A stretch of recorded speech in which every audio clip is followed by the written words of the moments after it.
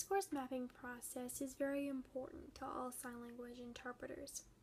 It enables us to visualize the text that will be interpreted and to also analyze our own work.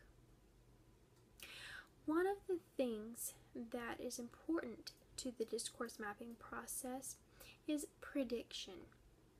An interpreter must predict any and all possible paths an interpreting situation or interpreting text or the interpreted text can take.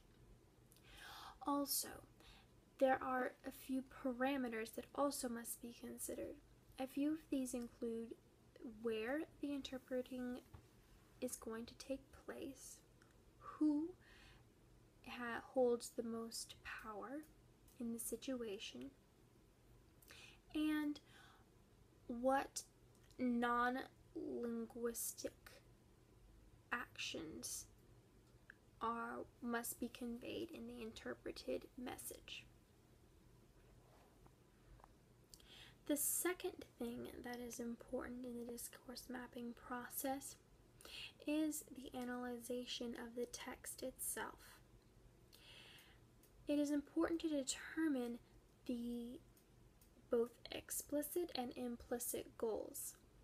In an interpreted message, one does not want to lose the main goal of the text. And last but not least, after predicting and analyzing the text, an interpreter must analyze themselves and the language product they have produced. This can include listing effective and challenging patterns they noticed, and as well as coming to a conclusion about how to fix those challenging patterns identified.